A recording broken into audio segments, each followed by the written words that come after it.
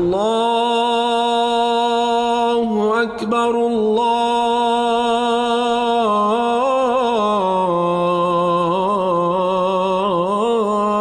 أكبر.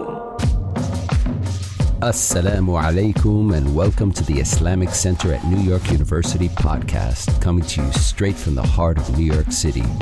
We're building an amazing Muslim community here at ICNYU where everyone is welcomed and respected no matter where you're from or where you're at. This is the place to be. So open your ears and your heart and come along with us on another life-changing journey. Bismillah. Bismillah. Bismillah walhamdulillah wassalatu wassalam ala rasulillah wa ala alihi wa sahbihi wa man wala. So we've been looking at a text called the Book of Assistance by Imam Al-Haddad rahimahullah. If people want to pull it up, you can just Google the Book of Assistance PDF. It'll come up on a bunch of different sites. And we're on the 9th chapter that is on reflection. So for those who aren't familiar with the text itself, it's a book on spirituality. And essentially what this text does is it presents in very easily digestible chapters, anywhere from a page to a handful of pages, a variety of topics within our spiritual tradition that create a roadmap for the individual to grow through practice, through theory, through understanding of theology, etc., as a mechanism of inward growth.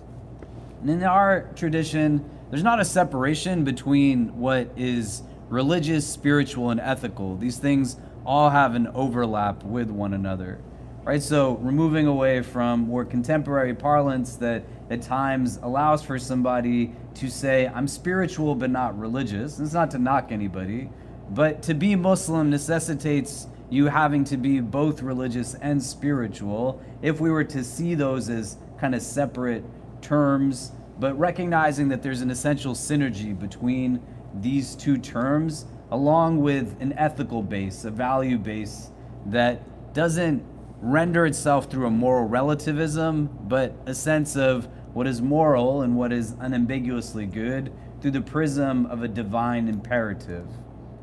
Where and how this relates is more so through perspective, right? If we were to try to give a definition to spirituality from within an Islamic framework, you could give it a baseline definition of the capacity to ascertain meaning from one's environment or surroundings. You think about day to day just how often individuals are moving in a mode of default settings with not so much consciousness or awareness or mindfulness, but even at the other end of the spectrum, overt mindlessness, that there's not necessarily time to stop and reflect or contemplate.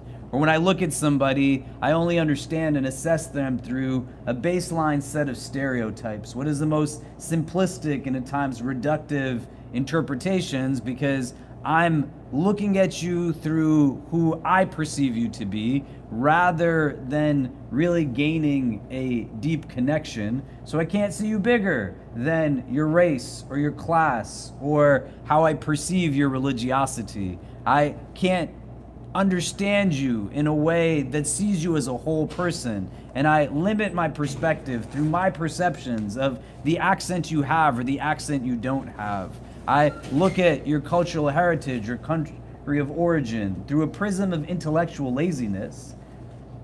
And ihsan, which quite often gets translated as Islamic spirituality, is essentially rooted in this, right? It's an ability to perceive, but a perception that is attached to how we see things. And that sight can get understood not through what is most apparently understood of a vision of the eyes, but a vision of the heart that takes in everything that our organs of sensory perception consume. What we're hearing, what we're tasting, what we're feeling and touching, what we even think about through a primary organ of cognition, the heart, and it then casts for us an ability to perceive differently than how others might perceive certain things. And all of what this text creates is an opportunity for an individual to enhance that capacity of sight, to be able to perceive not just at what is most simplistic, but to perceive with a certain air of depth, with a certain air of beauty. That's why it's called ihsan. It's got the etymological root of hasana, which is rooted in beauty. You want to see it for what it actually is, not what you might perceive it to be. Does that make sense? And so why this is something that's important to understand, there's like millions of self-help books that are written. What's interesting, that you can walk into any library, any bookstore, and amongst the categories of sections that you find, you'll find a very large section that's on personal development, self-development, self-help. There's no book section that's ever about how do I help others or how do I engage with others. But a lot of these texts have overlap in terms of the content, because there's millions of people who will buy these things, but there's only handfuls of people that actually act upon what the text is saying.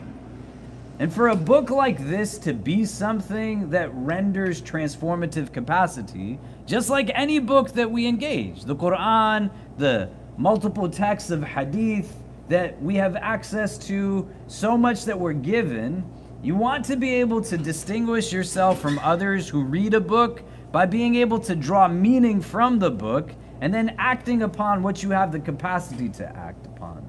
And this is a deep source of contentment from within an Islamic traditional standpoint, that knowledge in and of itself becomes a source of contentment for the heart. You want to have answers to questions. You want to be able to know, why is all of this here? What's the point of all of this? Your heart is yearning for that understanding, and the depth of that contentment comes from taking what you know and acting on what you know and keeping those two things close to each other. Not keeping them far away from each other, but keeping them close. And so as we go through this, you have to determine for yourself, how am I going to practice on these exercises that are meant to purposely enhance, at this stage of my life, a deeper connection to self, and through that deeper connection to self, a deeper connection to the divine. This is what a text like this offers, an opportunity to increase in it. So just to give you all also, for those who it might be your first time, we're going to do the dars until around Maghrib time. Then we'll have iftar after, whether you're fasting or not. Stick around to have a meal with us after Maghrib. We've been having pizza the last couple of weeks here, but there's a sister and her mother who are cooking food for all of us tonight. If you were here in Ramadan, when iftars were much larger at the IC, if people remember, Ramadan was not so far away, but you know, might feel like a distance.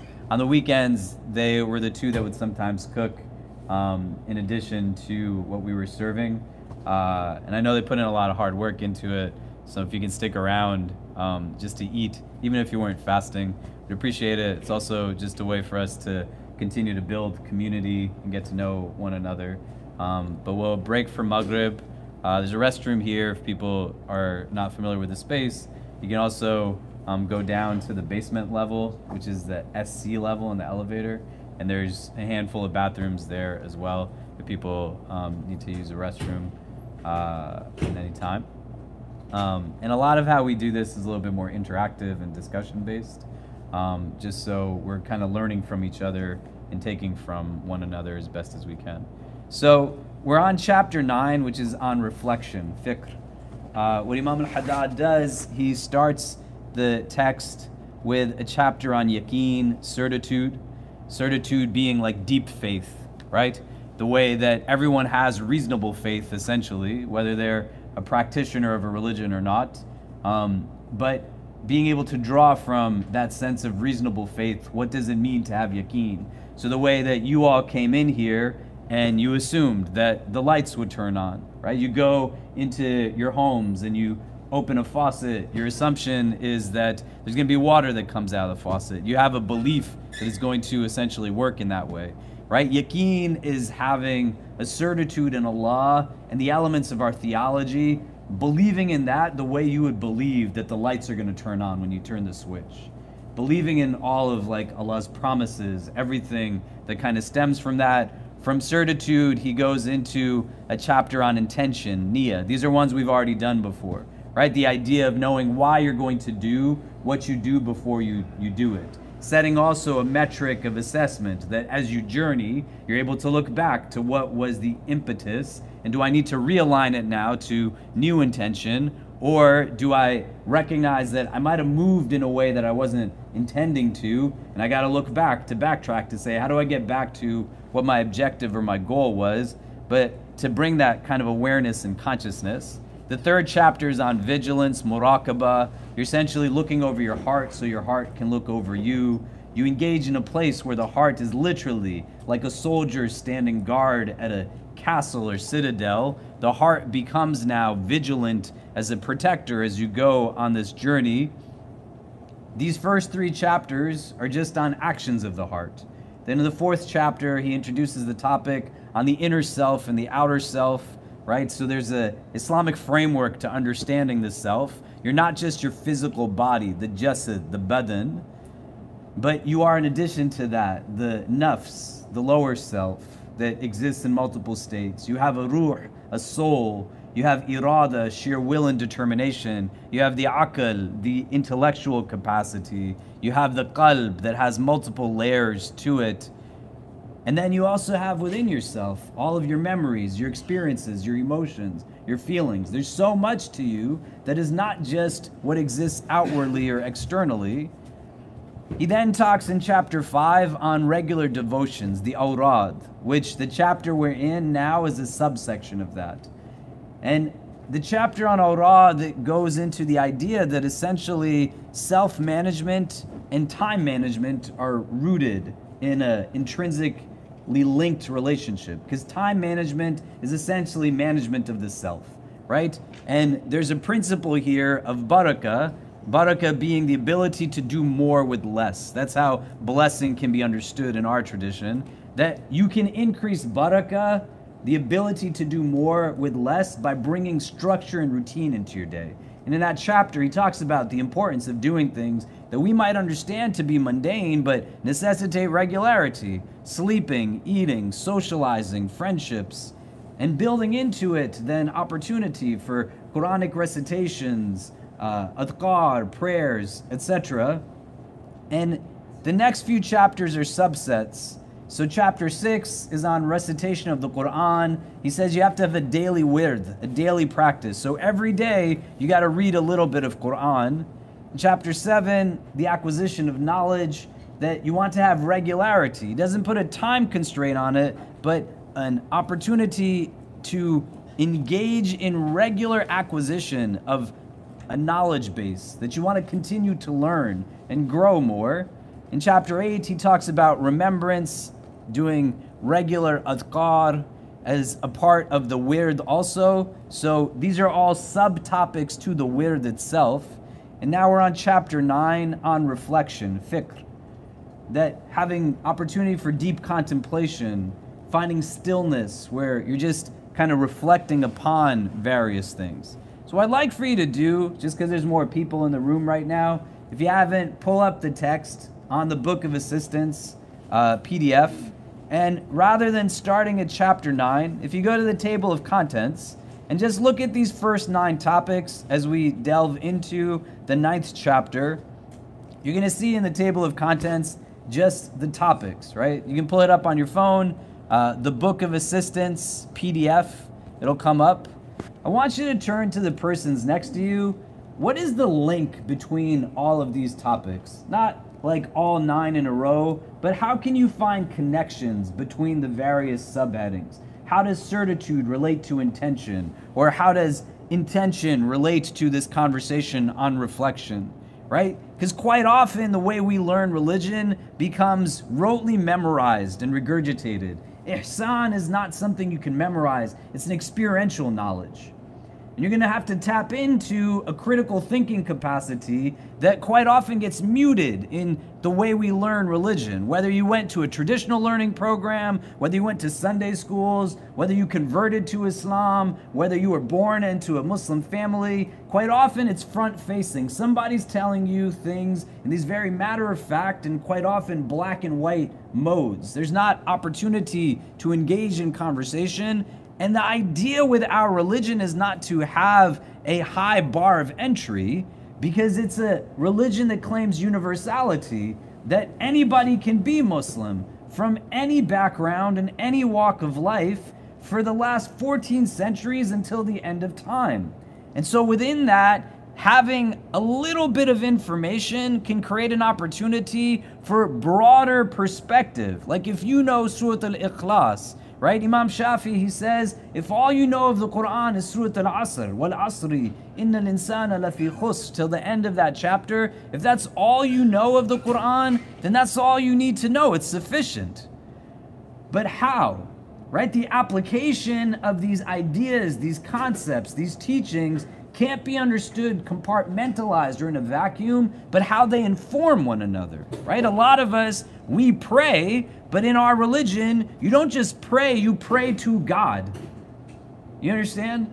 And it's a distinction between a prayer of the body and a prayer of the heart, right? Because a prayer that comes from the tongue, that's a prayer that has no mindfulness of Allah. A prayer that's from the heart, attached to the tongue, is one that has a mindfulness of Allah. So recognizing in settings like this, we start to think out, how do these different things link to each other, right? How does this part of the Quran give me an insight to this? How does what I eat inform how I sleep or how I pray? So we're not just spitting out words thinking that that's the goal. A parrot can say La ilaha illallah. A human has a different capacity to be able to understand. Do you see what I mean? So you pull up the table of contents, just turn to the persons next to you, any of them, not all 9 in a row, but how can you see a link between these things, right? Imam al-Haddad starts with yaqeen, certitude, because he's giving us a destination point, right? So just so we are aware of this, because everybody is not starting in the same place, but a destination can be common, right? So how did these things help relate to that? Maybe it's an easier framework, but what are the connections that are there? If you could turn and talk to the people next to you, and then we'll come back and get more into the 9th chapter, inshallah. Go ahead. Okay, so what do we come up with so far? Any connections? Any thoughts that come up? What did you discuss? Yeah. What we have discussed is like from the content table is like Islam is not only based on 5 pillars of Islam. Each act, each step is important. So we are judged even on our intention. If we start with intention and then good intention to be able to get closer to Allah. For example, even if we eat and we say, oh God, if I'm eating, give this right to pray more. Well, so everything is important. It's not only that we find pillars of Islam. So there is education, there is even like reflection.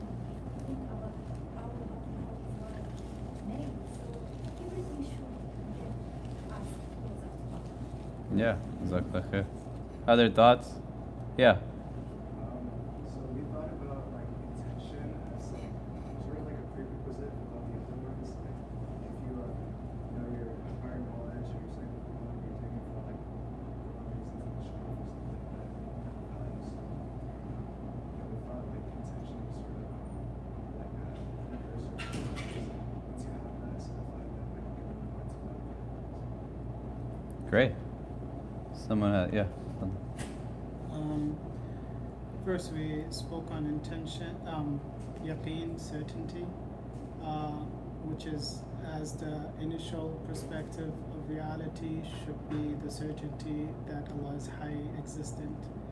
And then through that, our intentions should be to whatever we do to gain the pleasure of Allah subhanahu wa ta'ala.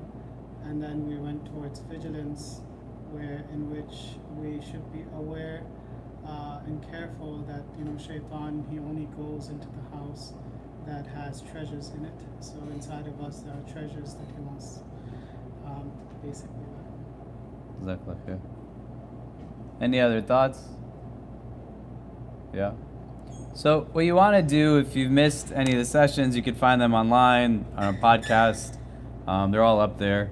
But start to think even in relation to just anything that you're engaging with or things that were given to you as a younger person or at different stages of your life.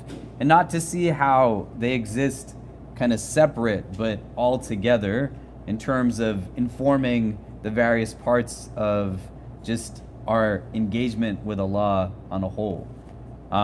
It makes religion a very different experience, you know, when I'm not just praying because I was told to pray, but I think about how does my prayer relate to all of these other kind of values, and how does it relate to everything that goes into the course of our day-to-day routine, right? How does this verse of the Quran apply to this subject matter or these things that I'm kind of trying to figure out or wrestle with, you know? Yeah, you can sit there. So if people want to go to the second page on the 9th chapter on reflection, in Arabic is fiqh, fa, kaf, ra. This is where we're at right now. We're going through each of these chapters pretty slow. And in the middle of the second page, which in the PDF that I'm looking at is page 32, we went through a few different forms of the reflection. And we're at the bottom of page 32 where he says, "Know that you must reflect on this worldly life, its numerous preoccupations, hazards, and the swiftness with which it perishes, and upon the hereafter." Do people see where we are? Yeah, okay. Can someone read from there? Yeah, go ahead. Know that you must reflect on this worldly life, its numerous preoccupations, hazards, and the swiftness with which it perishes, and upon the hereafter, and its felicity and its permanence. Thus does God render the signs clear to you, that you may reflect on this world and the hereafter. But you prefer the life of the world, where the hereafter is better and more abiding. The life of the world is but distraction and play, while the last abode is indeed the life of spontaneity. This kind of reflection results in losing all desire for the world and wishing for the hereafter. Okay, so here now is another point of reflection that has a very regular presence within the Quran as a text and within the Hadith across the board, especially in the onset of revelation.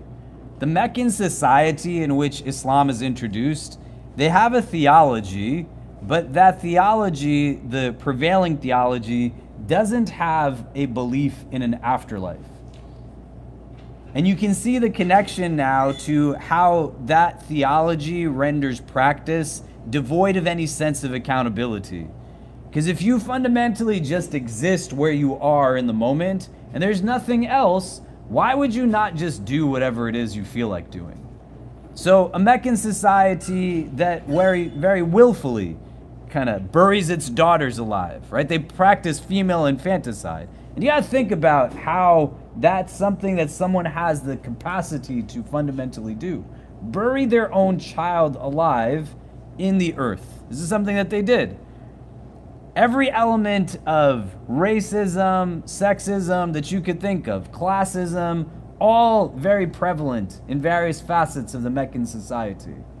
The mode through which decisions and choices were made, and how a stratification of that society existed, especially as it got closer towards the time that the Prophet ﷺ was now introducing Islam into the Meccan society. Because when you have this tribalistic society, there's no mayor of Mecca or governor of Mecca, right? Like there wasn't a mayor of the city of Mecca. The way that the society was constructed was that the various tribes had a relationship to each other, and the strength of a tribe was based upon how the rights of its most underserved and underprivileged members were protected. And where and how there was a recognition that to a certain extent, some of the tribes were given a little bit more authority than others. So Quraysh were seen in a different capacity because they were the caretakers of the Kaaba. They had now a different relationship to the city of Mecca, but it gave them this distinction.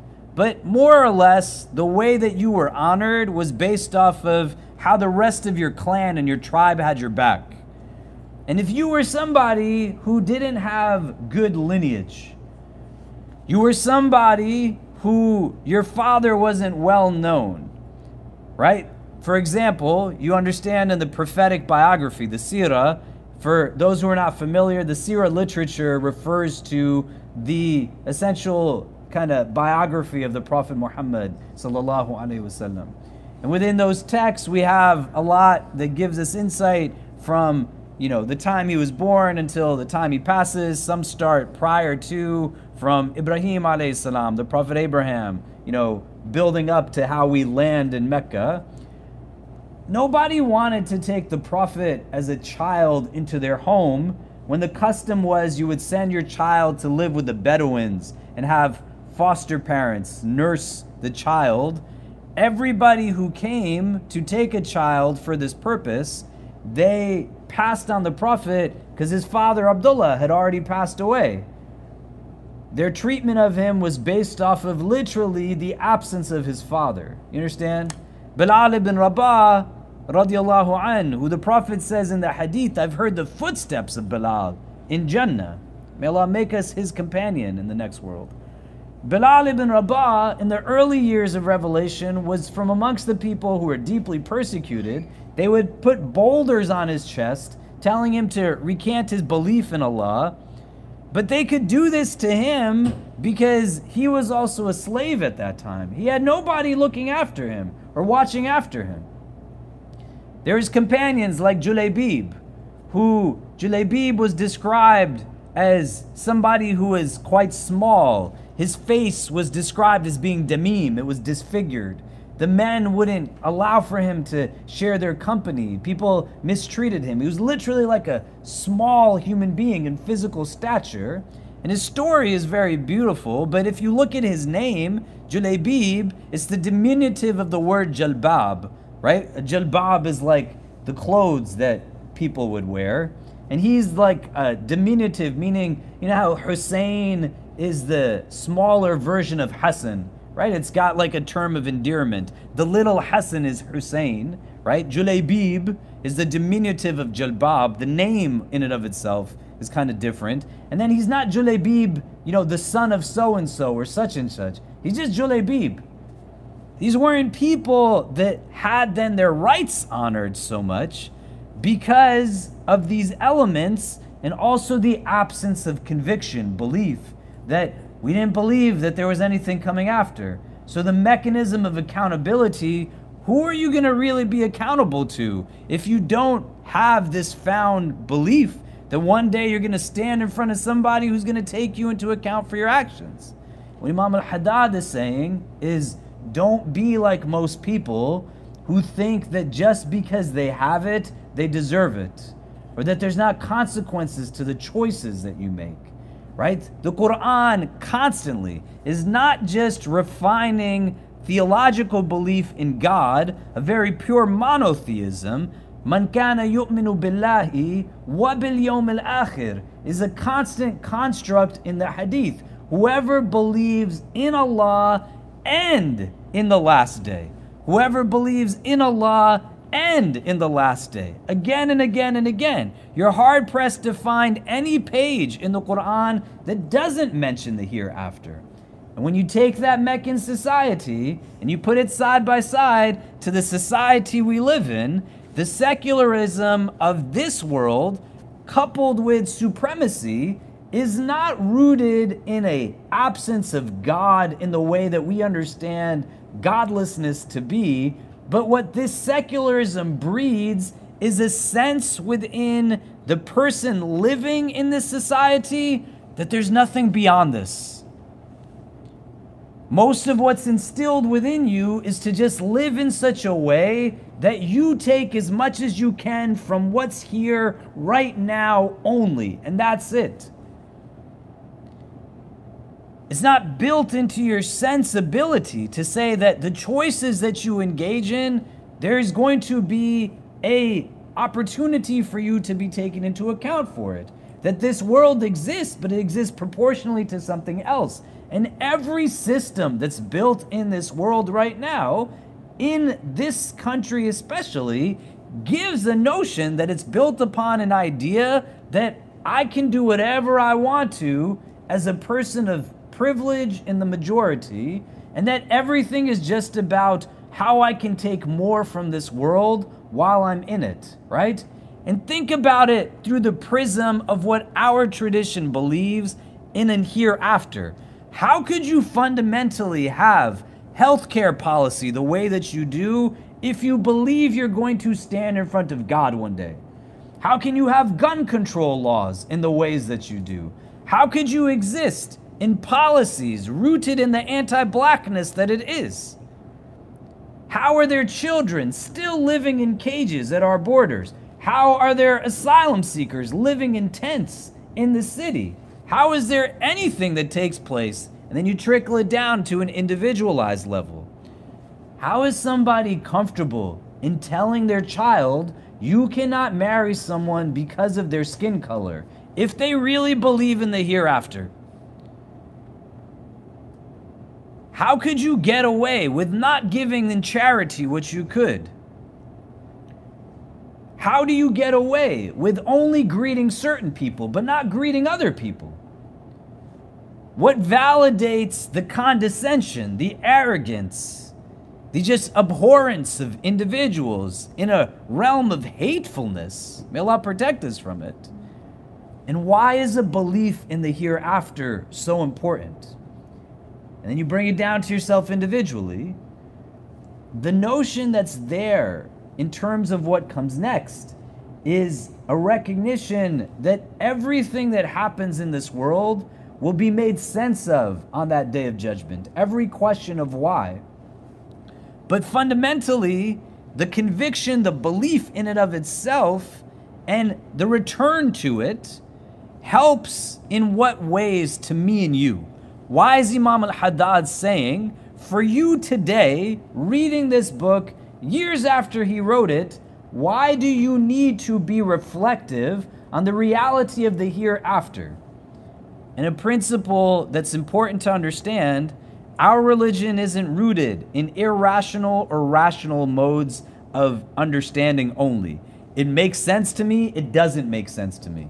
But it interjects the realm of supra-rational perspective that understands that I don't have to get it in order for it to be true.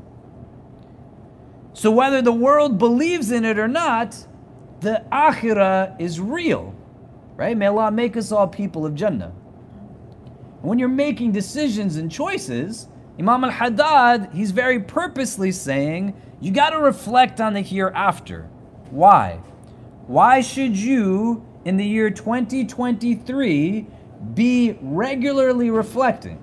Because in the first paragraph of this, he said, don't let 24 hours pass without some aspect of reflection taking place.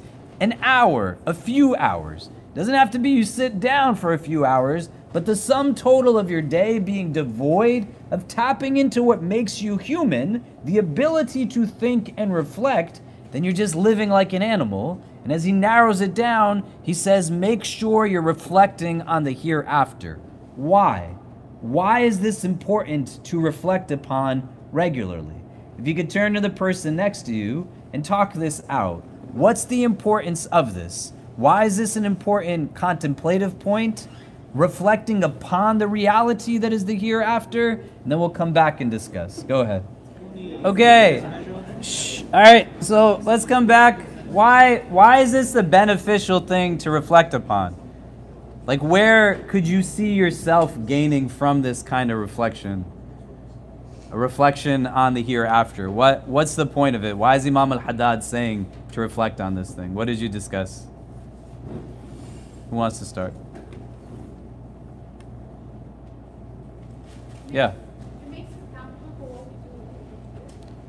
It makes you accountable for what we do, like in the present, because we reflect the hereafter. And why is that a good thing?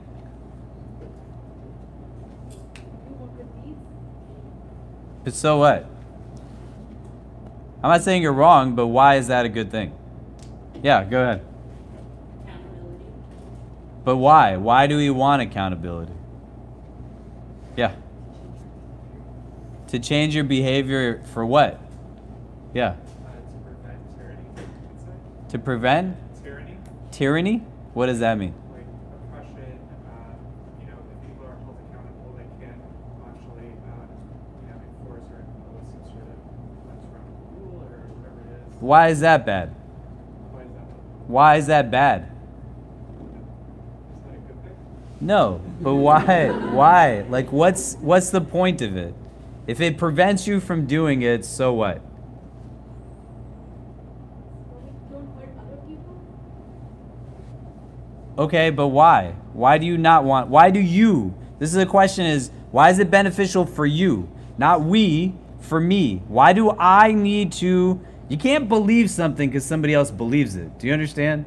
Right? Like, you can dress how somebody else dresses. You can dress, and you don't even know why you wear the clothes that you wear.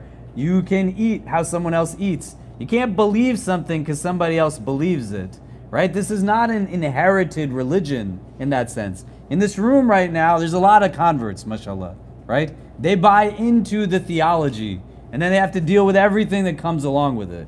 There's some people who are thinking about becoming this religion, and then there's many of us who are born into it, and some of those who are born in, they came to it with more ownership at a later time in life, right? None of it is, better or worse. It's different. We're all journeying together, but separately. But fundamentally, in all of it, the root of it is belief, right? There's conviction. Why do I need this belief? What is the gain for me to reflect on the reality of the hereafter?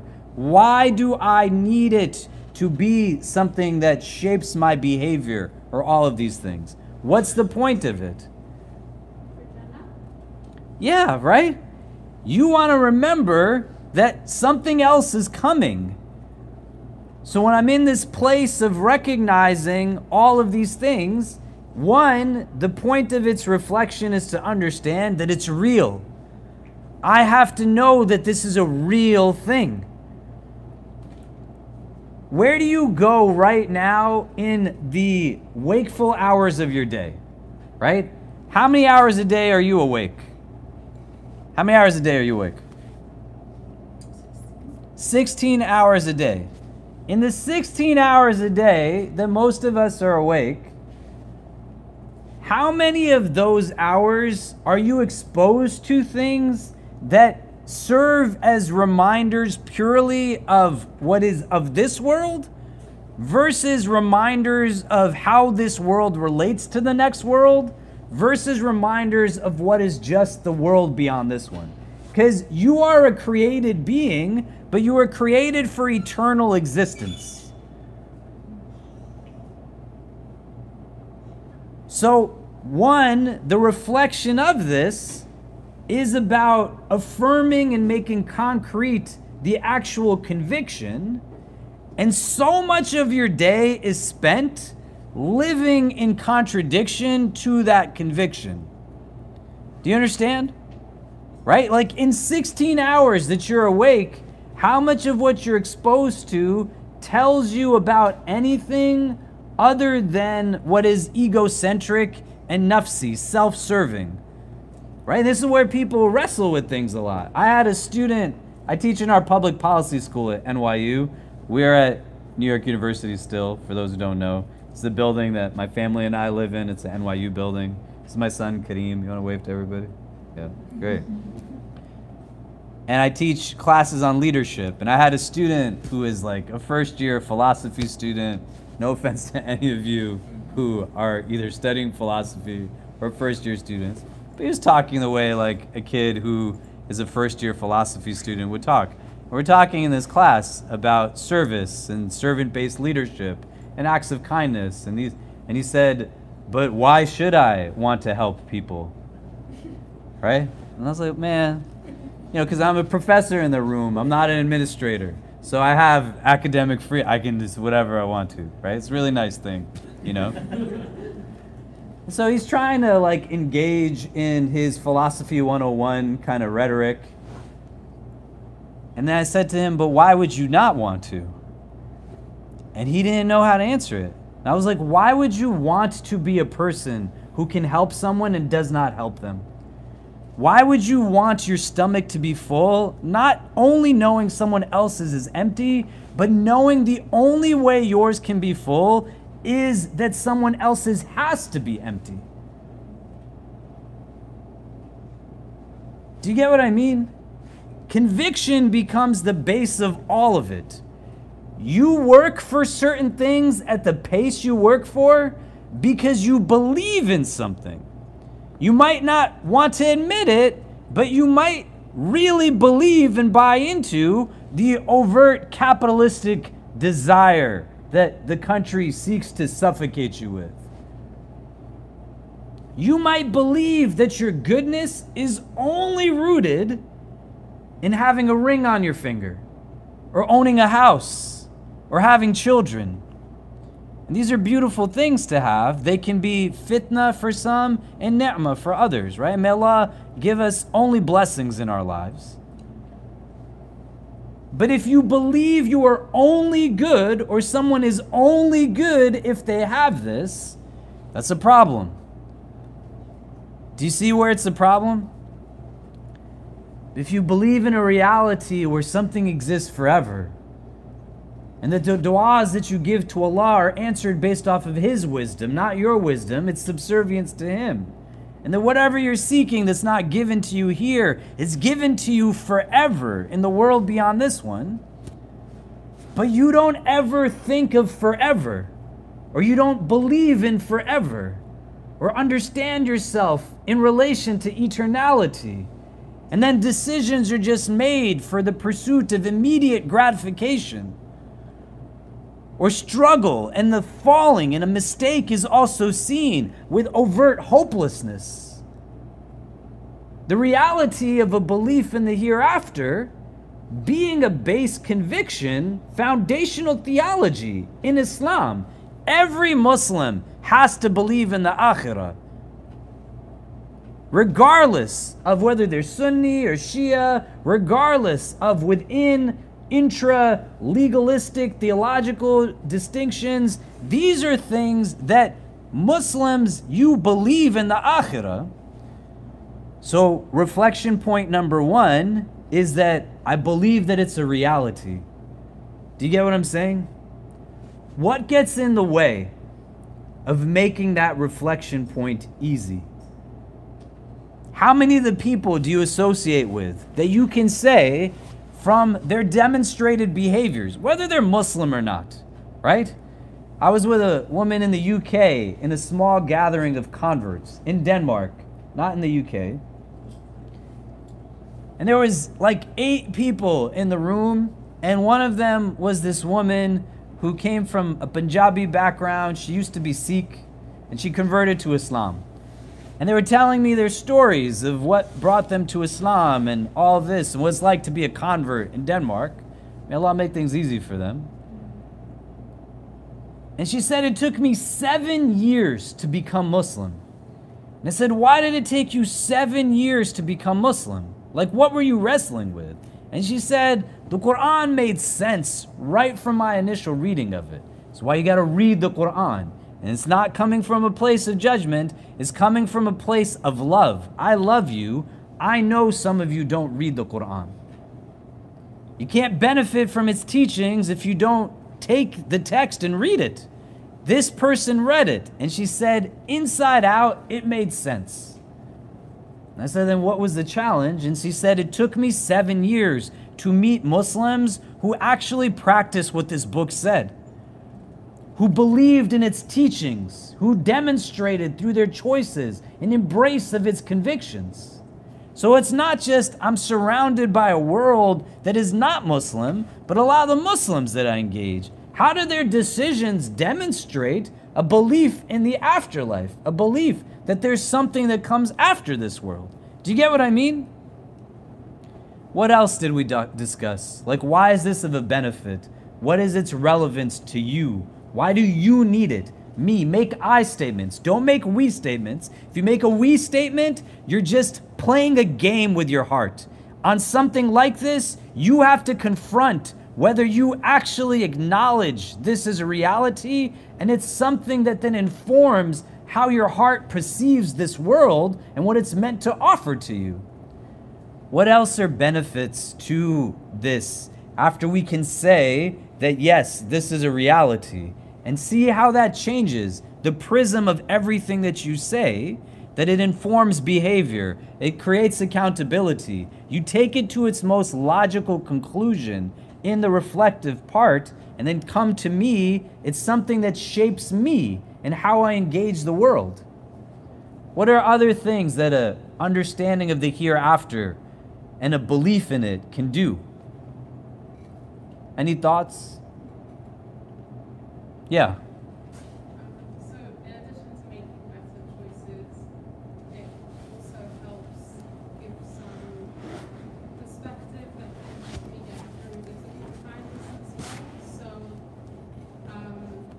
kind of having just putting things into perspective that this hard thing that you're going through is kind of for something better, or will give you some kind of reward that will, pay off later, whatever, can sometimes just make it, just ease some of the burden of some of the difficult struggles that we go through in life.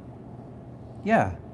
And this is what Imam al-Haddad says. You reflect on the hereafter, you reflect on its felicity and its permanence.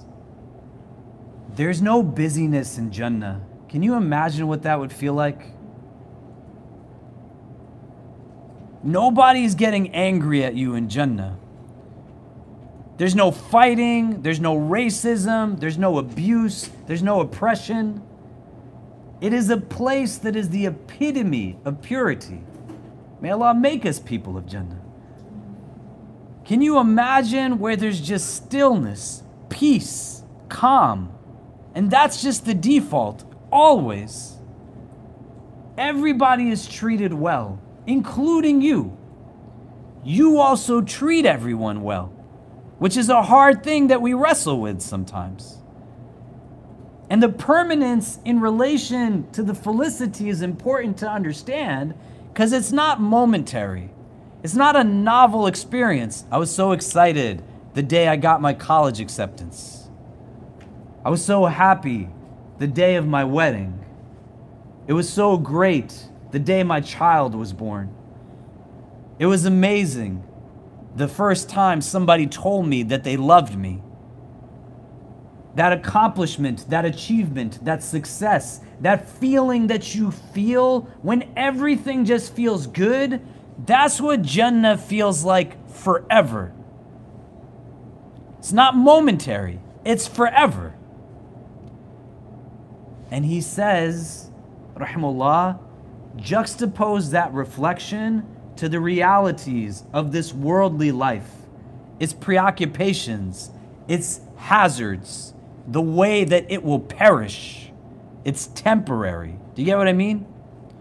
So turn to the person next to you, and now just think about these two things in relation, the realities of that hereafter, if you really believe it and buy into it or not, the way that the Quran identifies it, even these few verses in translation that come after describing it, or the things that we have said about it, or the things that you can imagine and fathom in relation to this worldly life.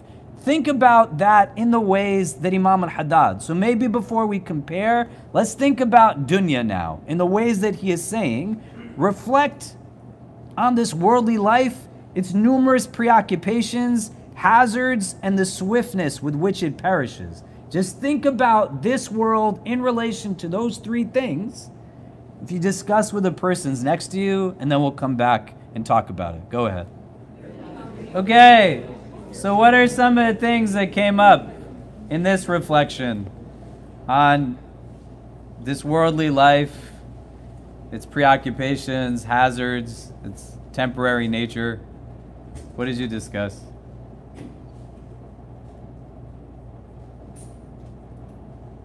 Yeah, go ahead. Well, I was just going to say, kind of what people might add here, but that it's that idea of like waking before you die, or else it's actually kind of hard to wake up because you get so preoccupied with the world. And we're just talking in our group, and some of us saying sometimes we have problems. What I think about, I got to cover the end here, and so it's a preoccupation. The world, because maybe sometimes it feels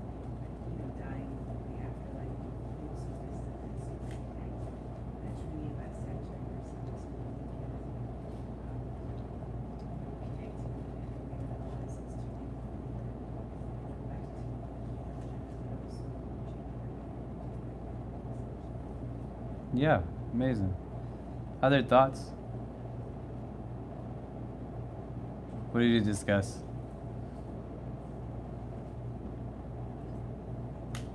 Yeah, go ahead. Kareem. Yeah, we discussed a little bit about how we can understand while we're here in the dunya the idea or the experience of something being forever.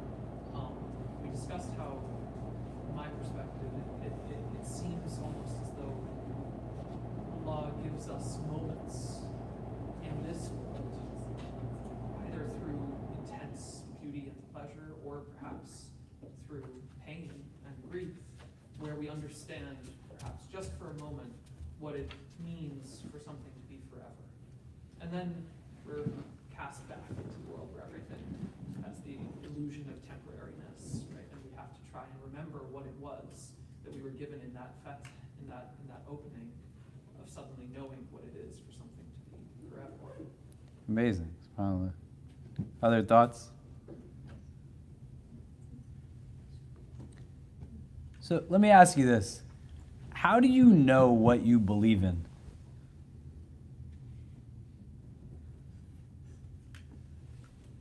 Yeah. Through your actions.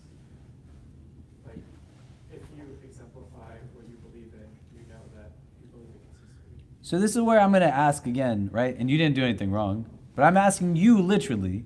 And when you respond, I want you to try as best as you can. We're all sisters and brothers, right?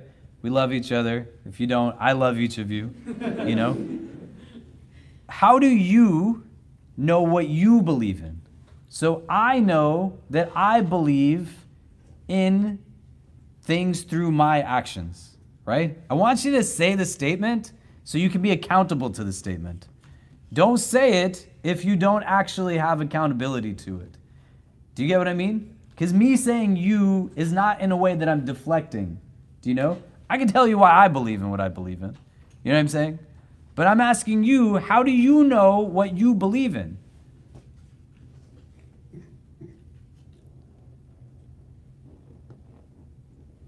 Yeah.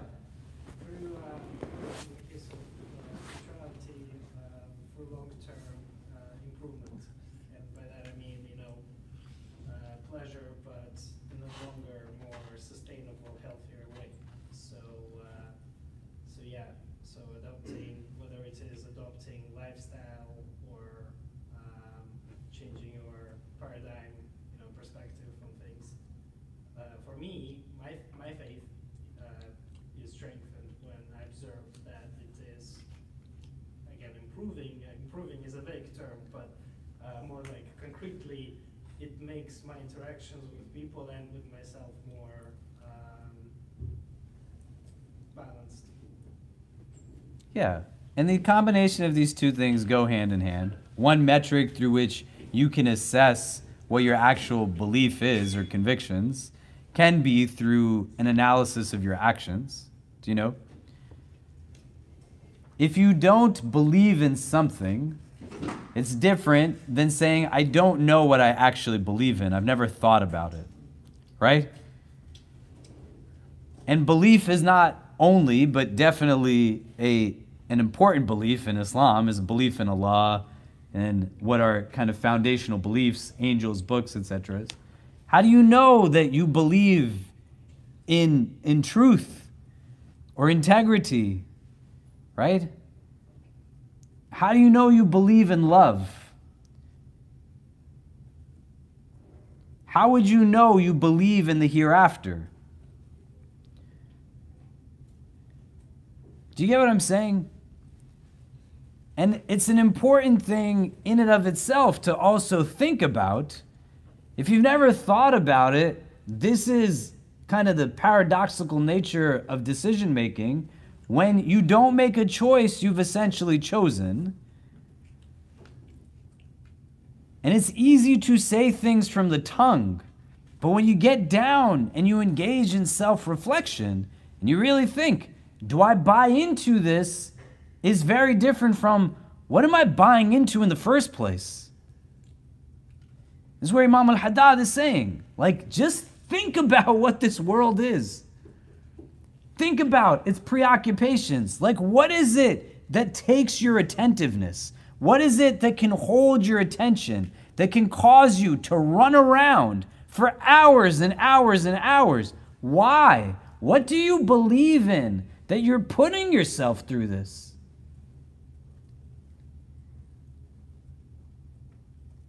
Do you get what I mean? How do you know what you believe in? What's an answer? What do you think? How do you know what you believe in? I mean, you can. I was just pointing generally. But yes, please. What was your name? I'm sorry. Kotha. Kotha? Yeah. Nice to meet you. I know what I believe in through, I guess, the sense of security that I feel whenever I choose to obey Allah. I feel like I only get that with Islam, and if I choose to divert from that path, I get like the feelings of worry, anxiety, and all those things. So whenever I come back to Allah and I find that like security, I know like that's the truth. So, yeah. Amazing, right? This is why Iman has the same root as amana, like trust, you know? Like a mu'min is one that has Iman. You know, there's kind of this shared root, but it can also give you the difference between like what is Iman versus what is taqwa, right? How does the consciousness, because the hadith says, at-taqwa ha-huna, right? The Prophet points to his heart. This is like where taqwa is. You just listen to your inside sometimes, and it's going to tell you, just as the hadith says, something like makes you have alarms go off. Your heart is telling you something. Something gives you like a sense of just like balance and contentment. Or there's even awareness that comes up. It doesn't necessarily have to create ease, but consciousness can also make you aware of what is not normal, right? You can get to a place where you can render belief through understanding the absence of what creates tranquility. So some of us exist in, may Allah make it easy, in toxic environments, surrounded by negative people who are abusive. You get to a place, I work with a lot of survivors of abuse. May Allah grant them ease and make us the best of their supporters. You sometimes only know what is normal in relation to what is not normal by being outside of it to say, hold on, this isn't how everybody lives. Do you see what I mean? And that wakefulness becomes important. To be able to start to now think like, hey, what do I believe? Do I believe I'm important enough to be safe?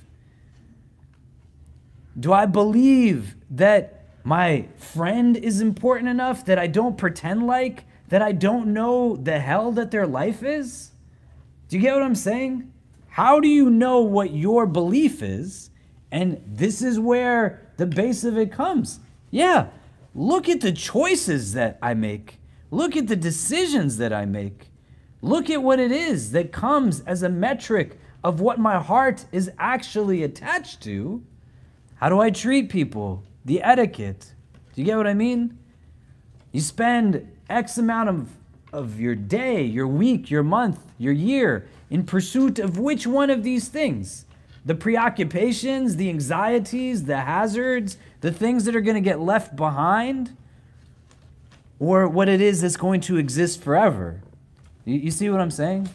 Does it mean that Imam al-Haddad is saying you just abandon responsibility? No, but it adds a different parameter to responsibility, right?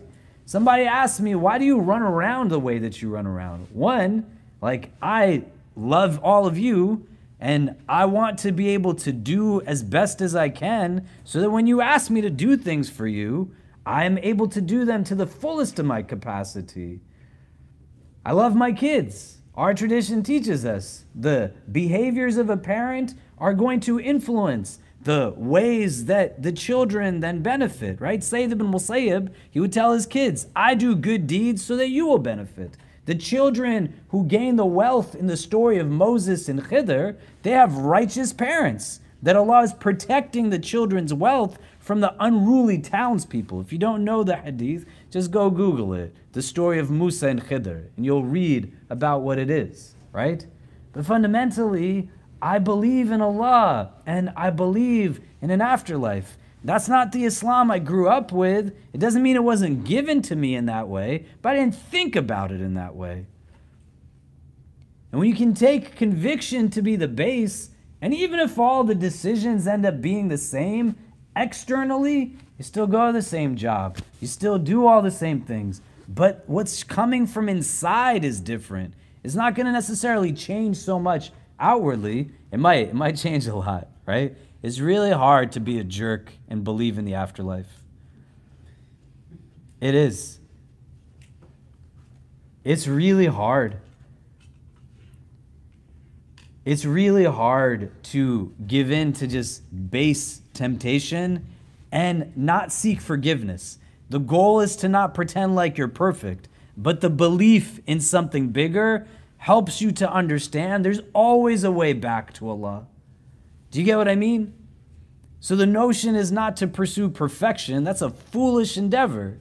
But there's opportunity to say that I believe with what is forever and with permanence in the state of felicity, but conviction becomes the base of all of it.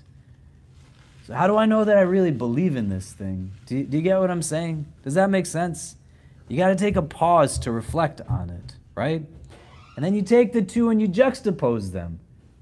Why am I living for one and not the other? But more so shifting the paradigm to say, how does one relate to the other?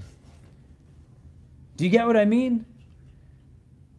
What's the difference between this world and the next world? What's like a primary distinction? What do you think?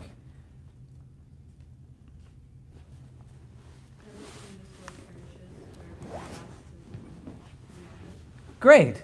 So how do we then understand this in relation to what's next? That is much greater. It's greater? And where, though, does one inform the other? Like, you're in the dunya right now, right? Right? Let's go back to that Philosophy 101 kid, right? Am I really here? Am I not here? You're like, come on, man. Please. You're here, right? You're not in the next place yet. So, what's the relation between here and what comes after here? Yeah. Where we're investing our time, so that if the next one is obviously eternal, it's to make sure that we get to that place, and so therefore everything that we do with the intention of taqwa, or is really with that in mind. Yeah. You're gonna say something? So if something is eternal, it means it exists always forever, right? And if something is temporary and it comes before something that is forever, then the temporary thing can't be an ends, right? Right? So if it's not an ends, then it has to be a means to something. Do you see what I mean? And when you are able to put them together, the goal isn't to hate this world, but Imam al-Haddad, what he says is this kind of reflection results in losing all desire for the world and in wishing for the hereafter. It's important to understand language, because it's not that I abandon responsibility in the world. This isn't a deen that, yeah, our Prophet ﷺ was seeking solitude in a cave when he gets revelation, but then he leaves the cave and he comes back to the society and he helps to build it and transform it. And what does he give to people? Right? Imagine the last moments of the Prophet ﷺ. When he's asking for assistance, he tells his wife, radiallahu ta'ala anha, Muru Abu Bakr fayusalli bin nas, that go find Abu Bakr and tell him to lead the people in prayer. This is all he's thinking about. Asalla nas, that have the people made their salah. And when they can see him from his house, sallallahu alaihi wasallam, describing his face like this shining moon, and he's looking upon them, he's looking at them in prayer. That's what gives him solace. That's what's going to get you through the world. The Prophet is willing to leave from the world, because our theology is based off of the idea that the Prophet's distinct from the rest of humanity. They're asked by the angel, if they're ready to go or not. The rest of us, we're just taken. May Allah make the best of our deeds the last of our deeds. The Prophet is comfortable in leaving because he sees his people making salah. The preoccupations of the world, you know that you are preoccupied by it if you're not getting up for Fajr. And there's a difference between trying and not trying. The preoccupations of the world, if they are keeping you from engaging in what is going to benefit in the sense of what exists forever, and you just got to deal with what the obstacles are. What are the blocks that get in the way? Do you get what I'm saying? Does this make sense? And then the desire, the base hawa of it. Who fundamentally cares? You know?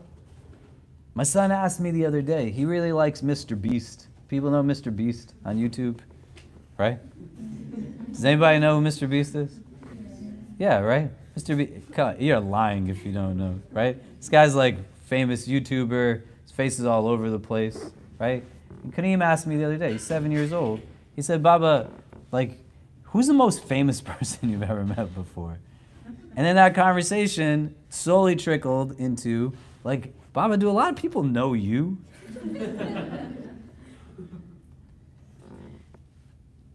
None of it matters unless you fundamentally do something with what Allah has given to you. Do you understand? The goal is to not be known or to have wealth. There are people who lived on this earth who have more wealth than the wealthiest of people right now, all combined. You don't even know their names. You don't think about them at all. There's people whose notoriety, their infamy, their fame, far exceeded anything that you can imagine. But this tradition says, hey man, what's better is that your name is announced to the people of Jannah. That the inhabitants of paradise, they know what your name is. How are you living in such a way that you recognize that as a reality? So then you're not in a place where, yeah, it gets sad if something doesn't work. Allah gave you all of your emotions in the first place.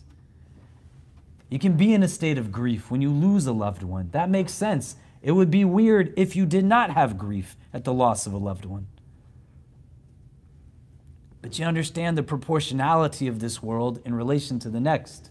And you start to think, why do I believe in what I believe in? Through the state of my actions, my decisions, my choices, my etiquette with the world around me. And then I let myself not get rocked by the world because I didn't have some foundational desire. Hawa, that's what desire is. Hawa. Which is different from a goal, an aspiration, a success, tawfiq. You see? So you got to reflect on this. Imam al-Haddad is saying, rahimahullah. And it's one of the things that most of this world teaches you to not reflect on. You have 4 adversaries in our spiritual tradition. The waswasa of shaitan, may Allah protect us from his whispers. You have the lower self, the nafs. You have hawa, base desire. And you have dunya, the materialistic world. If you juxtapose this to what you invoke Allah by every day, Rabb al-Alameen. The A'lam is also the world, right? The Lord of the world. You're not calling upon him as the Rabb of the dunya, but you're calling upon him as still the Lord of the world, but A'lam is rooted in ilm. You take a step in this world and it can be a step of knowing or a step of forgetfulness. And that knowing is being able to recognize that you came from a place and you're going to a place. So seek to go to the place that you are the rightful inheritor of. Do you see how all of this informs itself through a recognition of what's going on inside and not just what is outside? And how this won't work if you don't practice or engage in the exercise of reflection itself. Most people don't do it. You can't gain from something what can only be yielded by getting it done. I can't just will myself to lose weight. I got to do what I need to do to lose weight, right? I can't will myself to have the gains that come from doing acts of charity. You want the taqwa that comes from fasting, then you got to fast, right? Makes sense, right? So you want the benefit of being able to reflect on what the hereafter is and strengthening the conviction in it so that it can come in moments of difficulty and tribulation. It becomes a mechanism to seize the openings that come in your way. It informs behavior and actions, but fundamentally, it allows for you to just enjoy your time in this world in ways that create real contentment. So you're not sitting in an office other than if you're somebody who has no choice and you got to do what you do, right? There's a difference between some of us and the brothers who work in the street carts around the IC and they can only catch the last rak'ah of Jummah. When you can understand the role that the belief in the hereafter has, you'd want to think, why do I let somebody else do all the volunteering work? Why am I not sitting in the first row before the adhan is called? Not as a metric of self-deprecation, but if I really get it, what is there? Do you see what I mean? It puts into proportion, why am I spacing my day so much chasing after this as opposed to what's going to give me contentment both in this world and in the next? Does it make sense? Okay, let's continue. He then continues, can someone read from page 33, know that you should reflect on the imminence of death? Yeah, go for it. Know that you should reflect on the imminence of death, and the regret and remorse which occurs when it is too late. Say, the death that you flee will indeed meet you, and you will then be returned to the knower of the unseen and the seen. And he will inform you of that which you had been doing. Until when death comes to one of them, he says, my Lord, send me back that I may do good in that which I have left. No, it is but a word, he says. O you who believe, let not your wealth or your children distract you from the remembrance of Allah. But Allah will be reprieved a soul whose time has come. The benefit of this kind of reflection is that hope becomes short, behavior bitter, and provision is gathered for the appointed day. Okay, so let's take a minute. If you can turn to the person next to you. This reflection is now on death, right? It's not meant to be a morbid reflection.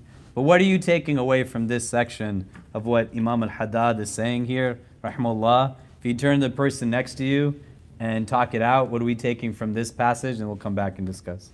Go ahead. Okay. So what are some of the things you're taking away from this next reflection point where Imam al-Haddad says to reflect on death? What are some of the things you're taking away?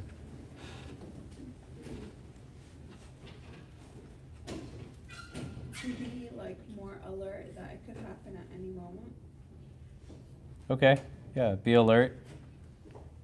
It could happen at any time, yeah. Yeah, we were talking about not delaying things, and so if you do something or you want to try to be better at something, you should really just do it right away. Yeah. Anything else? Yeah. I think it's a bit more query about the things that we do now in this short time, right? Paying it forward to the hereafter, the forever. And it's make sure you do the things. Why do you think he says to reflect on the hereafter before he says to reflect on death? Right? If you were here last week, we talked about this also, right? And this is an important thing to understand. When you go through the beginning of this, he's first telling you to reflect on who Allah is and all of Allah's divine names, right? That's got to be the first thing. There's a kind of order to this reflection that gets us to this place, The first thing you want to reflect upon is not necessarily hell. Do you know what I mean? Right? If anything, he's telling you to reflect on that at the very end. You know, but you go through this entire process first to get to here. So why reflect on the hereafter before reflecting on death?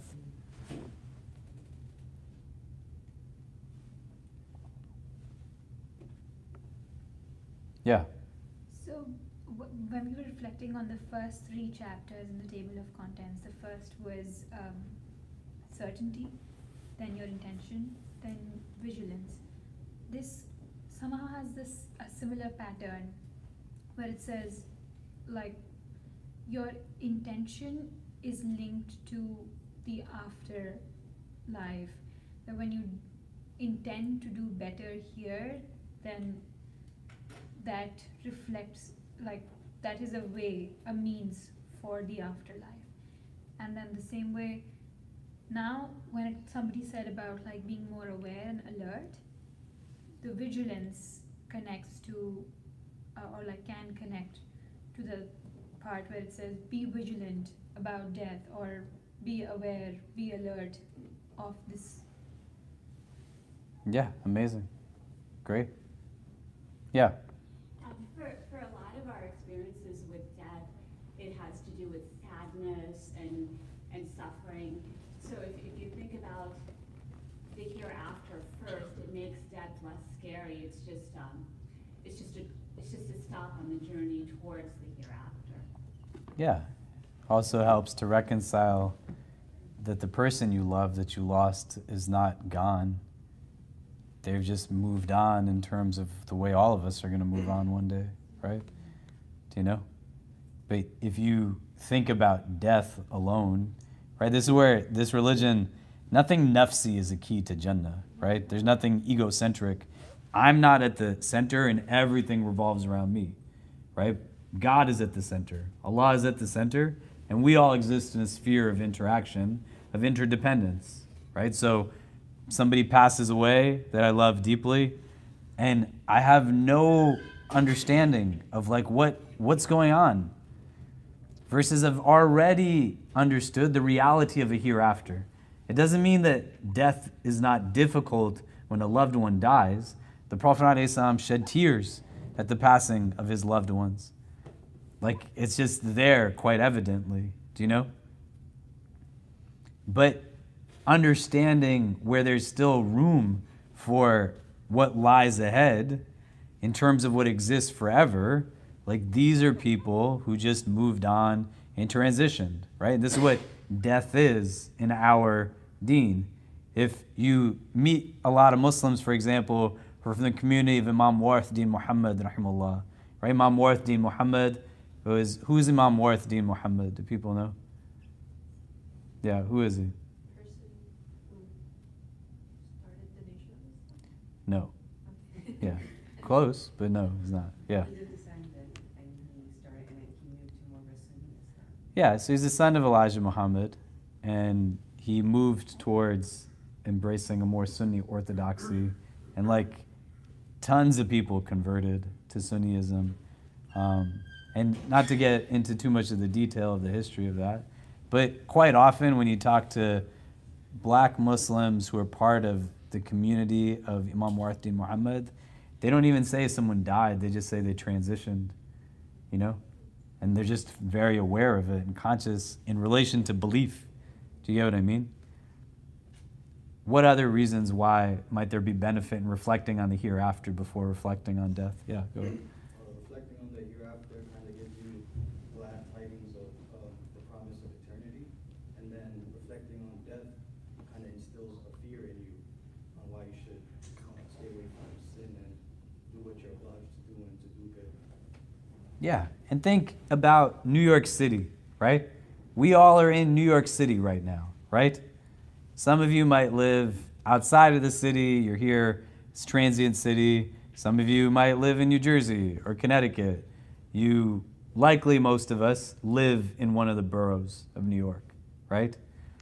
Do you ever walk through most of Manhattan at least and see billboards that are filled with like the elderly? You know, where you're in a place that you live in a world that is afraid of its own mortality. It purposely pushes its elders into homes quite separate, right? And it's not to not, just think about it objectively. Some of you grew up in homes where your grandparents were a part of your home life. They were just there. Some of you lived in cities growing up where entire kind of like communal-based living, right? Families, neighbors, friends. We live in a city now, especially in Manhattan. You can live 10 years next to the person in the apartment next to you. You don't even know their name, right? But in terms of this idea of mortality, a big selling point in a consumer-driven society to just spend in pursuit of what we're selling you that'll give you immediate satisfaction necessitates having so much that is rooted in what is quote-unquote youthful, because it keeps you from then planning like for when you were elder, right? Do you ever see a commercial where people are eating at like a Papa John's or drinking something or buying some clothes and it's all like 85-year-old men and women? No, right? They're not telling you that happiness is when you're old. They're saying happiness is right now. And then they're making you hate the idea of getting older so that you buy all kinds of things. I'm not saying it's a good or bad. I'm saying it's a reality. So that you're continuously trying to pursue the worship of a physical self that is built to just get frail and fragile and old, as opposed to recognizing the part of you that exists eternally, that the body just stays from the dust that it was made from, and what is celestial is what moves on, what is inward.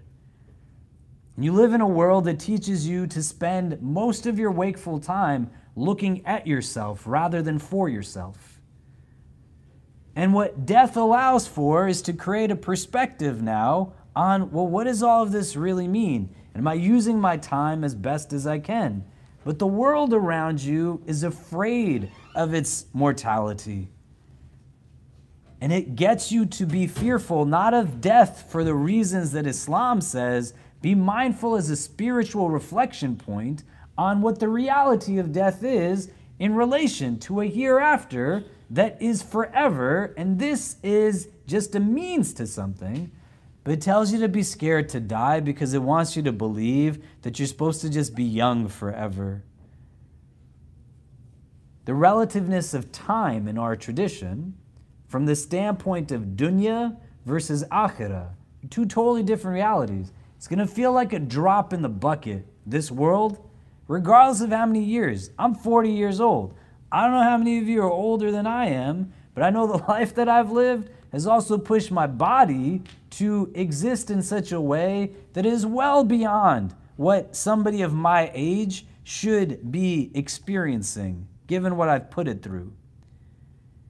But understanding the realities of some of these things, even for me, if I live to be twice the age that I am right now, it's going to still all feel like a drop in the bucket in relation to what's going to come after this. Imam Ghazali, rahimahullah, he has a letter that he writes that's called the Shahr al-Sadr, the expansion of the chest. The Sadr is the outer layer of the heart, right? The next layer is the qalb, the layer after that is the fu'ad, the layer after that is the lub. The Sadr is where shaitan knocks, right? الَّذِي يُوَسْوِسُ فِي صُدُورِ النَّاسِ. He's knocking at the outer layer. You decide if you let him in through your own vulnerabilities and anxieties. And again, it's not conjecture. This is Quran. This is how it functions. You can either buy into it or not buy into it. I would say you should buy into it, so that reflection and contemplation can allow for you to have a heart that's vigilant and stand guard over these things. Imam Ghazali, he writes this letter, the expansion of the chest, the way Musa alayhi salam makes dua, Rabbi shrah li sadri, right? The Quran says, Alam nashrah laka sadrak, right? Did we not expand for you your chest? So this letter that he writes, it's just a reflection on death. The entire letter is a remembrance of death as a mechanism to help one understand how they can value their life more. A lot of you saw the images from when I went to Turkey right after the earthquake. Do people remember who was at Jummah that day, where instead of starting with a khutbah, I did some videos and photographs, right? It was crazy, wasn't it?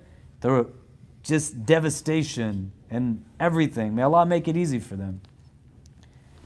And walking through this place, seeing like the number of people impacted, or in any like conflict zone, refugee camp, whatever it might be, when I was in Turkey and I asked people there, like, what would you like me to tell people? Consistently, one of the things that I was told by these people who lived through an earthquake and witnessed many of their loved ones die in this earthquake and lost their homes in an earthquake, are living outside in a tent because of an earthquake, have developed PTSD because of an earthquake, were already refugees who are Uyghur or Palestinian, or a large amount of them Syrian, and now living again through difficult tragedy, this earthquake.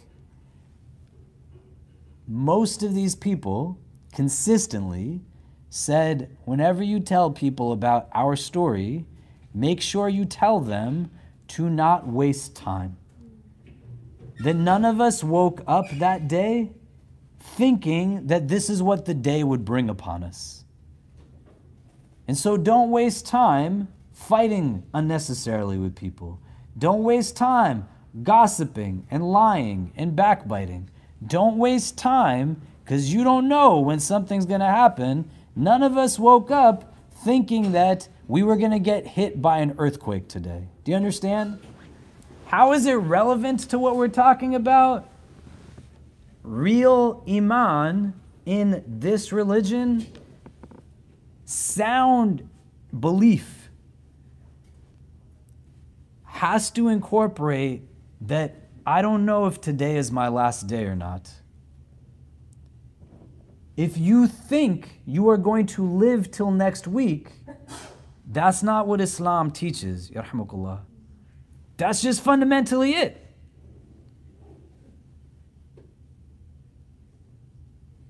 Does that make sense? And now, if you become subservient, not to the God who created death, right? الَّذِي خَلَقَ الْمَوْتَ وَالْحَيَاةَ. He says it in the Quran. It's in Surah Al-Mulk. He's the one that created death and life.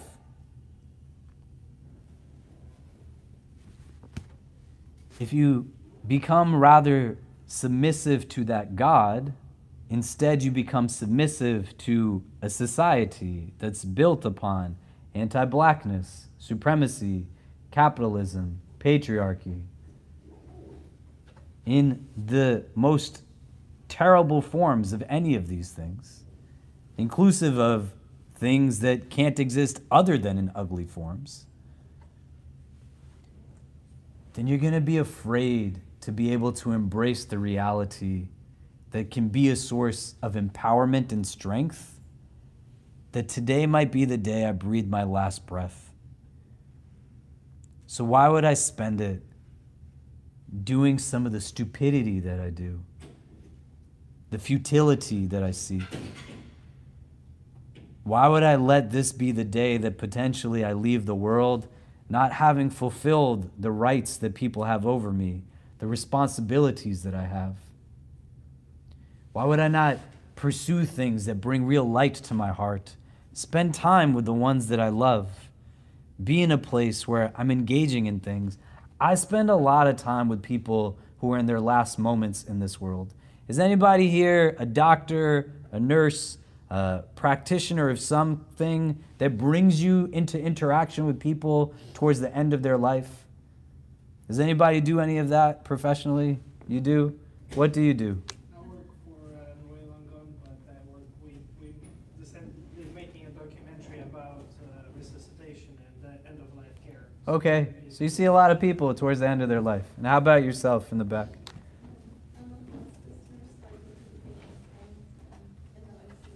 Okay, great. So the two of you, tell me if I'm wrong, right?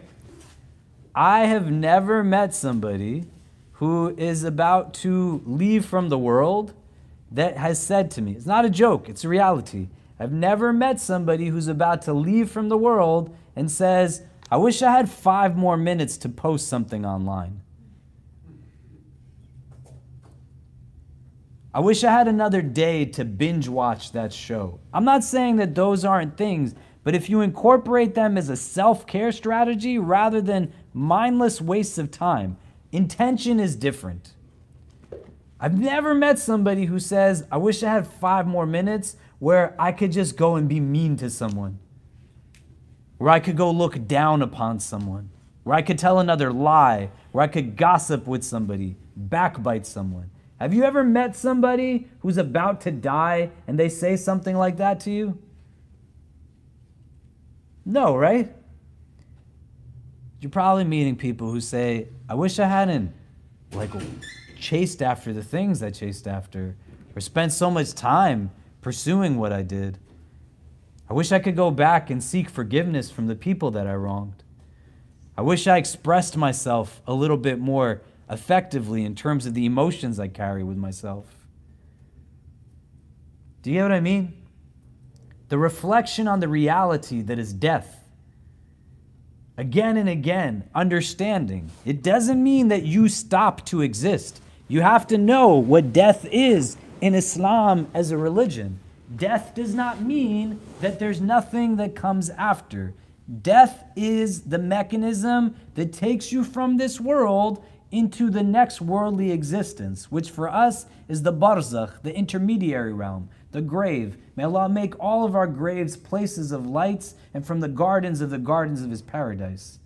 But understanding it, again, in the prism of what Imam al-Haddad is saying, that if you reflect upon this reality that is death, the benefit of this kind of reflection is that hopes become short, behavior better, and provision is gathered for the appointed day.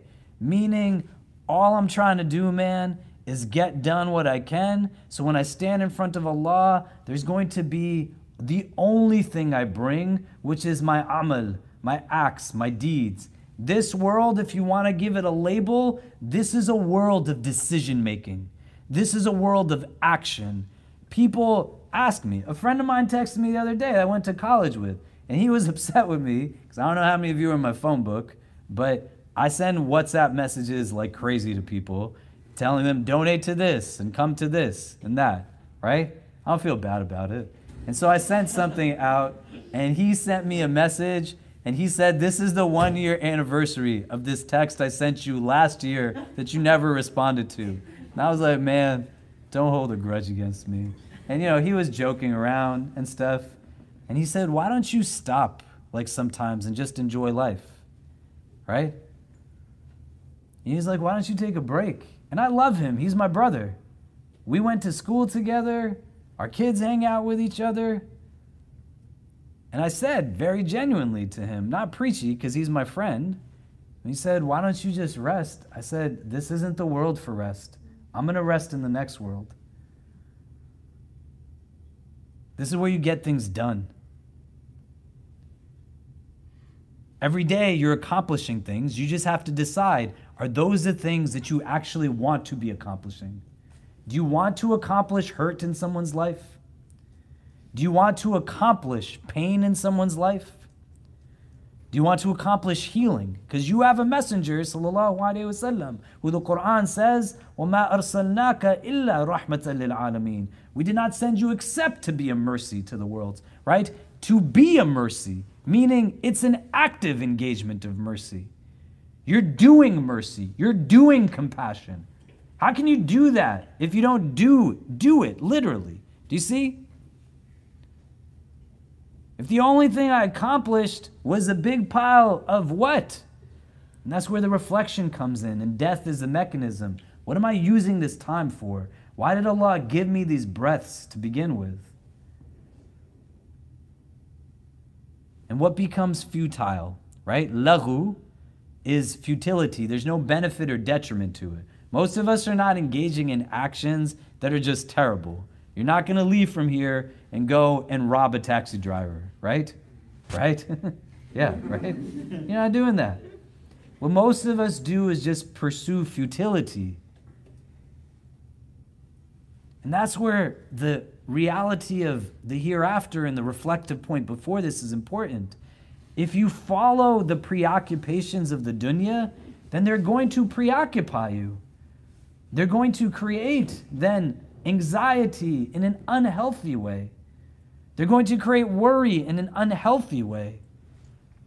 And they're going to keep you from being able to be the full source of blessing that you can be for people who are going through real difficulty and challenge in their life. And this is why I asked you 30 minutes ago, how do you know what you believe in? You got to sit down and just think about it. What do I actually believe in? Not in ways that weaponize beautiful, robust theology in our religion. You buy into what this religion teaches you about what you should really hold as a conviction, you're going to see the world totally different. And what you bring to your actions will be different. But this reflection on death is an imperative in being able to have a healthiness in terms of the inward state. Why am I letting somebody else raise my child? Why would I let somebody else teach my kid how to pray? In the pandemic, New York City lost 30,000 people, subhanAllah, right in the first however many weeks. I don't know how many of you were here. This is the building I live in. There are multiple hospitals that surround this place. We heard sirens all the time, all day and all night. All day and all night. This community, the Islamic Center community, in the first few weeks, we had 100 people pass away before we stopped counting.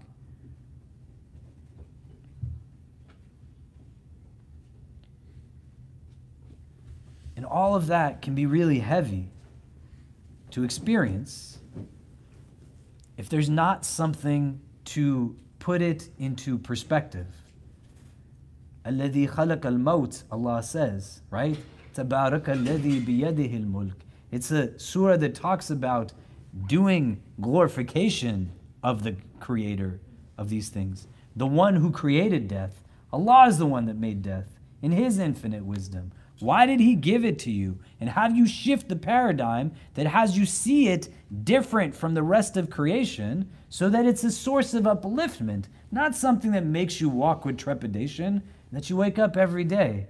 And what I learned from COVID was I don't want somebody else being the father to my children. I don't want somebody else being my wife's husband. I don't want somebody else being my parents' child. I don't want somebody else being any of these things that is my blessing to be.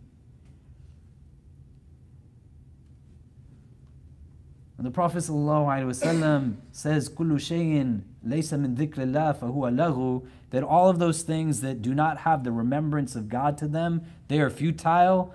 Ata ibn Abi Rabah, who is from the generation of the Tabi'een, he sees two companions discussing this thing of laghu, and they say 4 things that are not laghu, 4 things that are not waste of time.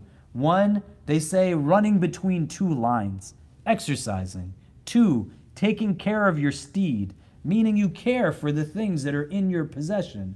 3, swimming, they say. Again, physical wellness. And 4, spending time with one's family.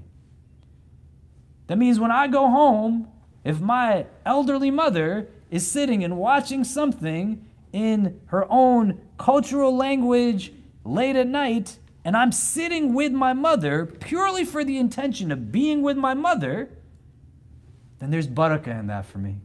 It's not a waste of time. I could go and sit with my mom and preach all kinds of things that people, when they're zealous, might think that's what religion is, but it's not. Allah made it simple. You just got to sit with them and let them know that you value their presence in your life. That everything is not meant to be turned into, why I know this deen better than you. Do you see what I mean? And you reflect on death in different ways that say, hey, their time is coming also, subhanAllah. Does it make sense?